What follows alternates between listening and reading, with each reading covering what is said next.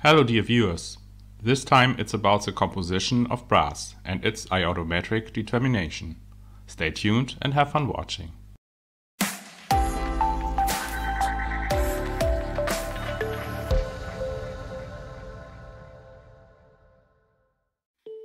Brass is a useful material, for example for plumbing, coin plating,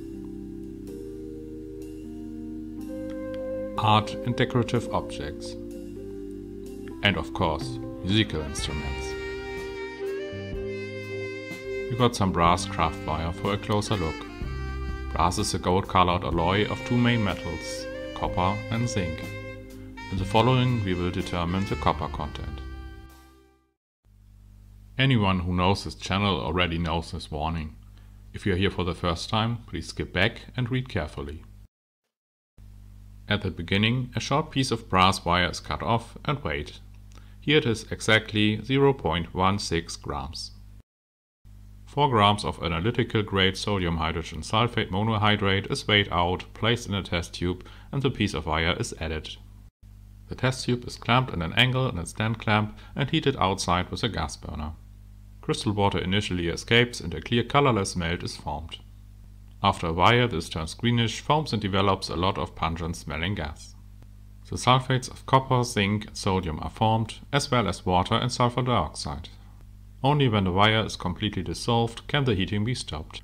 After the melt has cooled down, which as so often caused a crack in the glass, we get a turquoise blue mass, which we dissolve with a little water and then transfer to a beaker together with the solution and the water from rinsing twice. Anything not yet dissolved is now dissolved by stirring and heating.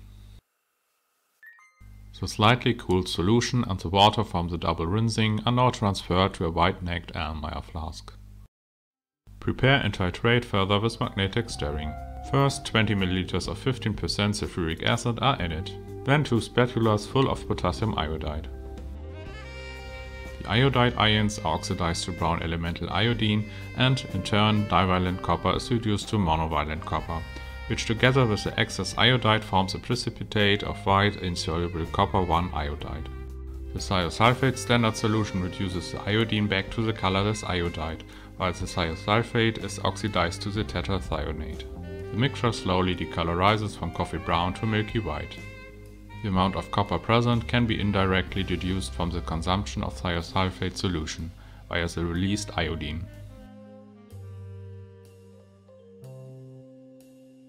After clearly recognizable brightening, the dropping speed is then first reduced.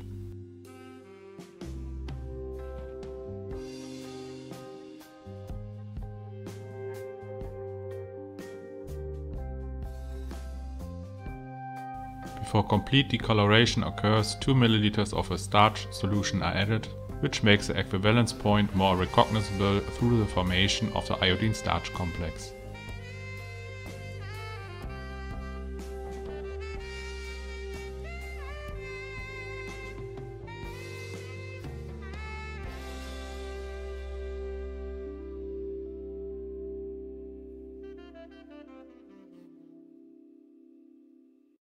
(15.8 ml of a 0.1 N sodium thiosulphate solution was consumed.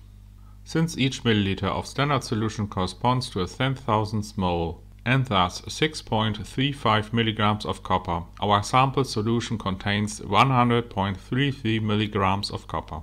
With a weight of 160 mg brass, this corresponds to a copper content of 62.7%.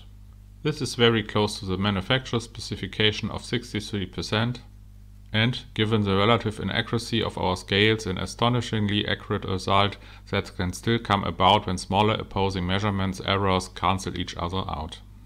What is unmistakable, however, is that this is obviously the most common alloy mixture for brass with 63% copper and 37% zinc. Incidentally, the zinc has no disruptive influence on the analysis, since it is not involved in the redox reaction and does not form any poorly soluble compounds with the reactants. Interested in further analysis? Then take a look at the playlist on the top left. Prefer something else? You can find our highlights in the playlist on the top right. Never miss a new video again? Then subscribe to our channel and activate the bell. Thanks for watching.